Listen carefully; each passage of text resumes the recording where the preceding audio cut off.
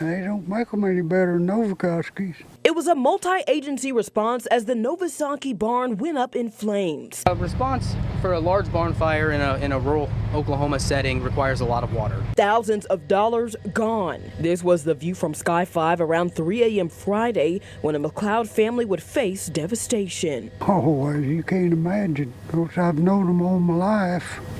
They ain't nothing but hard-working people. The Novosaki's Farms in McLoud is known for their sweet corn, bringing in hundreds of people each year. While the damage was significant, the family says the corn won't be affected other than losing their combine. Thousands of dollars of equipment and hay gone. In a post to social media, they say they're thankful for the prayers and their family will pull together and get through the cleanup and rebuilding like they always do. McLoud Fire Department tells us the cause of the fire is still under investigation. There were also no injuries from the fire.